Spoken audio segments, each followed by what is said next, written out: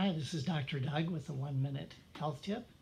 So shortly after we're born, our body is populated by up to 1 trillion microorganisms that we call beneficial bacteria or probiotics. There's almost 1,000 different species of these beneficial bacteria that make up about 3.5 pounds in our digestive tract as adults.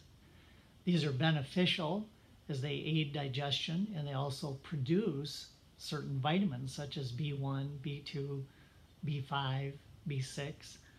It's estimated that 70 to 80% of our immune response is governed by our gut and our beneficial bacteria, which helps us fight off colds, flus, and other diseases.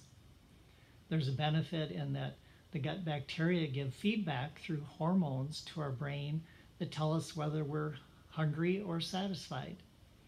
There's also a benefit in our gut bacteria producing 70 to 80% of our brain's serotonin. And this is beneficial for our mental function and our mood.